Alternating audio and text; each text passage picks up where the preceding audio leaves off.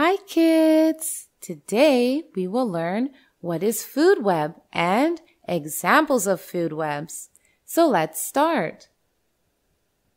There is not one, but many food chains in a single habitat. And when all food chains are joined up, it forms a food web. Food web is much more complicated than a food chain.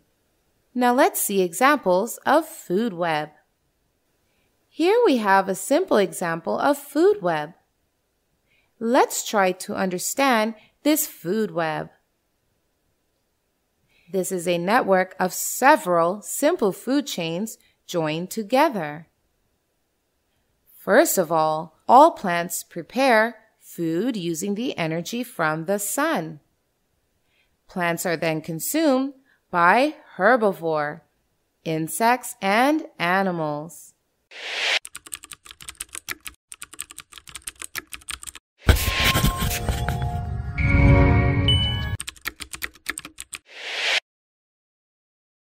Tutway has thousands of animated videos on math, English, and science to clear the core basics of these subjects. Animals are then consumed by carnivores. And all animals, when dead, are decomposed by microorganisms like bacteria and fungi into nutrients that are again used by plants to make food and to breathe. Now let's see the various food chains in this food web. Plants are eaten by butterflies, butterflies by lizard, and lizard by eagle. Plants are eaten by grasshopper, and the grasshopper by frog, and frog by snake. Again, plants are eaten by grasshopper, grasshoppers by birds, birds by snake, and then snake by eagle. Like this, so many food chains are there. Next is plants, rats, owl. Plants, then squirrels, and then owl. Plants, then rabbits, and then owl. Plants, grasshopper, spider, and then insect-eating birds. Plants, butterfly, lizard, snake, and then eagle. There are still many more. Plants, rats, and then foxes. Plants, rabbits, and then again foxes. And at the end of every food chain, there are decomposers. So there is a complex network of food chains interlinked in a habitat.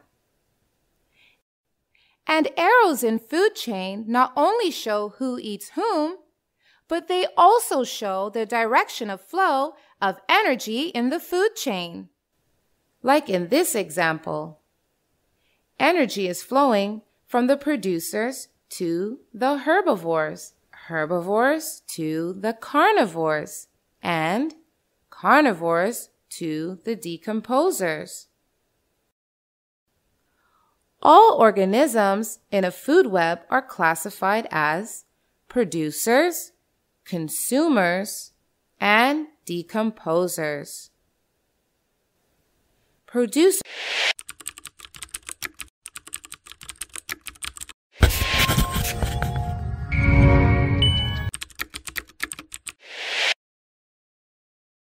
Tutway has thousands of animated videos on math, English, and science to clear the core basics of these subjects. These are green plants that are able to make their own food using energy from the sun, nutrients and water from the soil by the process of photosynthesis. Consumers, the animals that cannot make their own food and get energy from other plants and animals, are called consumers.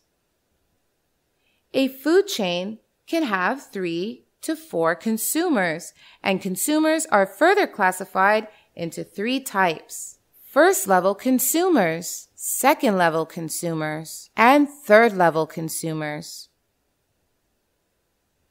First-level consumers are those that directly feed on plants.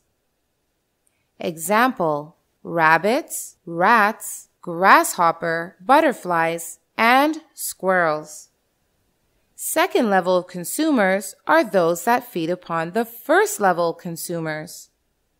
Example: insectivorous birds, frog, and lizards. All these animals eat the primary consumers, like rabbits, rats, grasshoppers, and butterflies that eat plants only.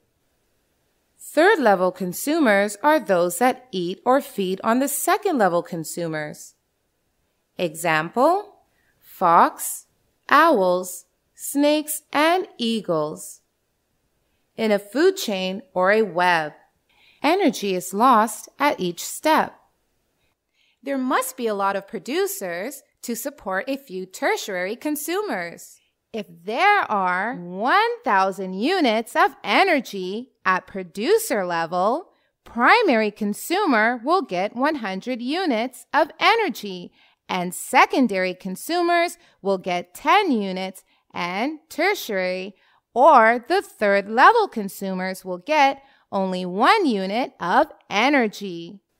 So kids, today we learned what is food web and the flow of energy in food webs. Now you may go ahead and take your quiz to learn more. Bye-bye.